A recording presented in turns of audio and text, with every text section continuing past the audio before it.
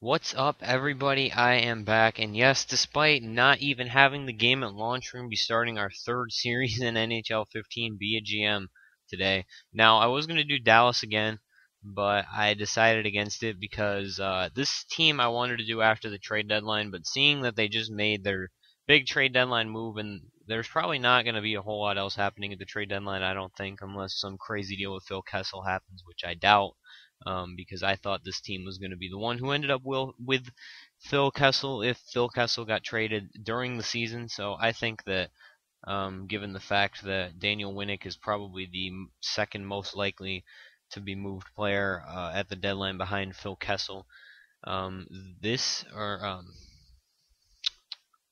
I don't even know. Daniel Winnick, yeah, was the second most likely to be moved behind Phil Kessel. Even now, would be the most likely, and he is not. His purpose does not anything that's super huge, especially when you think about it in this way.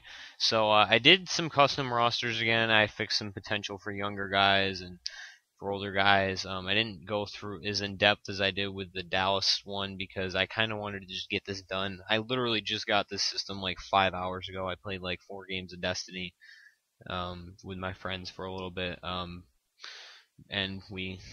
now I'm doing this. So I'm gonna go we'll go All Star for now. Period length of 5 minutes. Be a GM length. I'm going 10 seasons. Full. I'm gonna triangle the full 10 seasons, but we'll see how that goes. It might end up only being like 7, but I want to try and see like I want to. The thing with this team is I feel like we're gonna have to go through a rebuild at some point because all our players are very old.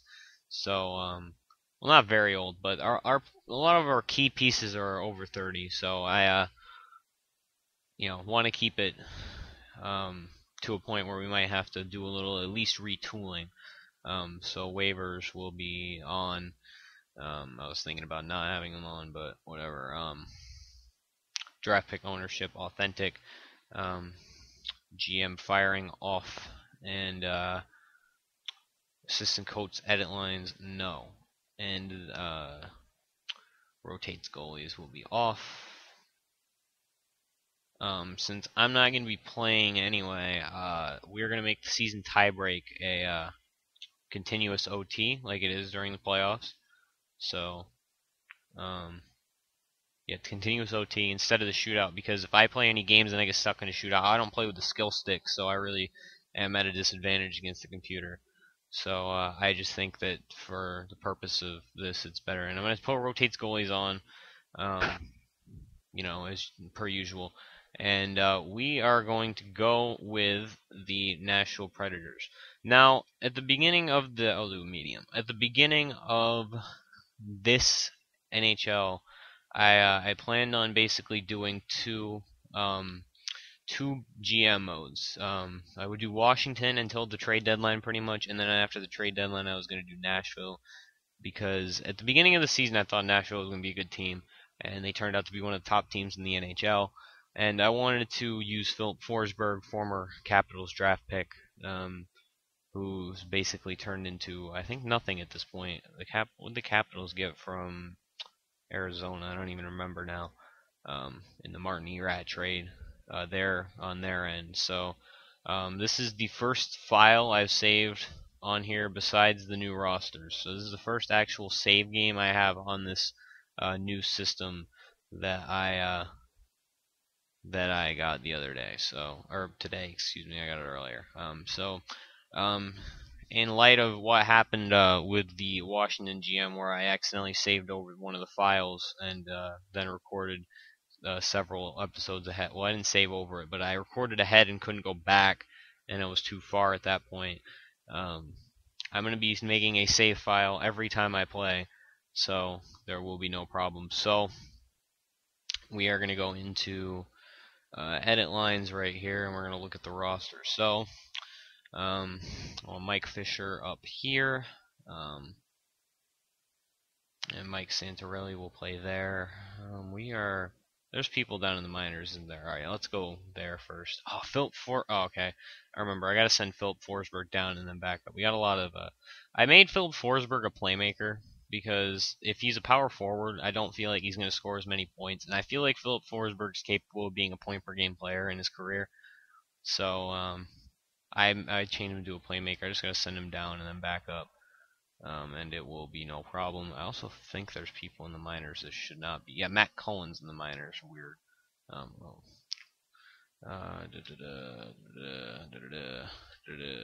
ooh. Oh yeah. Wait. Am I like short a defense?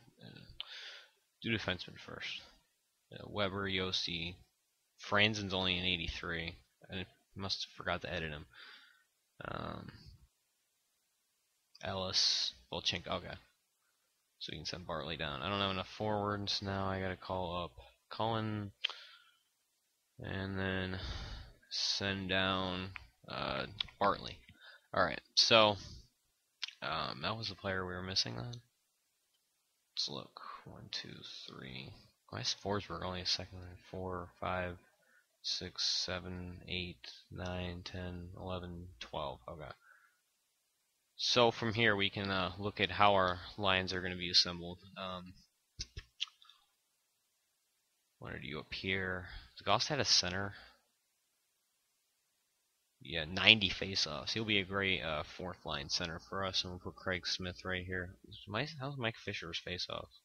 He only 75, and I know for a fact that Colin Wilson's are better. Santorelli is also a third liner. It's Craig Smith's face-offs actually 80. He's younger too. Paul Gostad's already kind of maxed out, and then we'll put Matt Cullen up there too. So our team is entirely composed of, we have 2 playmakers once I send Forsberg down and back up, power forwards, 2-way forwards, and 2 grinders. And then on defense we have defensive defenseman. I don't know why Yossi's a 2-way forward. We got 2 2-way forwards and an offensive and defensive defenseman. So we're more balanced on defense than we are on offense. That's for sure. And then of course we have Pekka Rinne in goal. So what I'm gonna do is I'm gonna briefly call up Cale Yarncrook and send down Forsberg and then send him back up. I know it's crazy, but I have really bad OCD, so it would like really bother me. And then I gotta do this all again.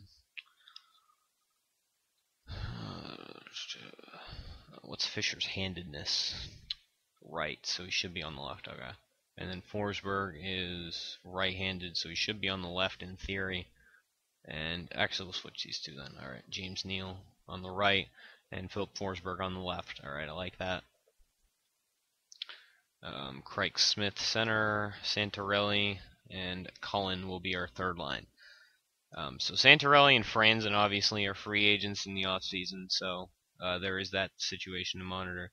And we have a few too many defensemen. Someone's going to end up on the bottom pairing. And the power play is full, obviously, too. So I think we might leave Seth Jones off and we'll put him on the penalty kill. So let's look at the roster since I just immediately went into edit lines. I wanted to discuss the roster. So obviously we have the crown jewel Philip Forsberg, 86 overall already, and he's only 20 years old, has very little experience in the NHL up to this point. I think he played like 5 games, he played 13 games last year and 5 the couple years before that. So he has very little experience in the NHL. He's only 20 years old, already an 86, 4.5 star potential. Definitely a player of the future for us. Mike Ribeiro, 34. We're gonna get a couple good years out of him, and then he'll start to drop. But we're looking for him to have more this season that he had with Washington than this season that he had with Arizona last year. Hopefully he can be somewhat realistic. James Neal, goal scorer, body checker, pretty much everything that you'd want out of a winger. Obviously not good faceoffs. He plays solid defense, big body, throws it around, good passer, and he's got a decent wrist shot and slap shot. So he rounds out that top line pretty nicely. He can score some goals. Mike Fisher, veteran presence, good defensively, pretty good body checker, and he provides a good bit of offense. 49 points last year, 21 in the lockout year, and 51 the season before that. And Colin Wilson, young up-and-coming second line center for us, hopefully. He only has 33 points last year, but he has like 40 points this year in real life in like 60 games, so we're hoping he can have a good bit of production. Victor Stahlberg, former Chicago Blackhawk, has kind of been disappointing since coming here. He had good seasons with Chicago, but not anything that I'm apt to. I'm gonna put Santorelli on the second line actually because I think it was listed Santorelli as a second liner. So we'll try this. Santorelli, solid defensively. More of an offensive player, really good puck skills, pretty good senses and shooting. Great skater. I thought he was more of a defensive presence, but he only has like 85s. So, good, not super great. What you'd expect out of an 84 overall. Craig Smith, 25, 25. Not a great shot. Okay puck skills. For a two-way forward, they're pretty good. Good senses. Solid defense. Okay body checker. Again, not any a pretty good skater too for someone who's 6'1", 202. We're not 100. I'm not as 100% like committed to Craig Smith. So if something better comes along, I'm not opposed to trading him in the trade. Matt Cullen, 37, just good at everything. Not great at any one thing, but he's just good all around. And Nystrom down here, a grinder, decent shot, okay passing, great physical presence. 84, 85, 87 on his defensive stats. Slow, but I mean he's a fourth liner. Paul Gaustad, excellent defense. I don't know how he only has 4 stars defense. Excellent physical, excellent defense, good shooting and puck skills and senses and skating. So he is above 4 stars in all those categories, but he could regress because he only has 3.5 stars. But he is a great fourth liner. He almost should be a third liner, but who would we demote? We could put Craig Smith on the wing.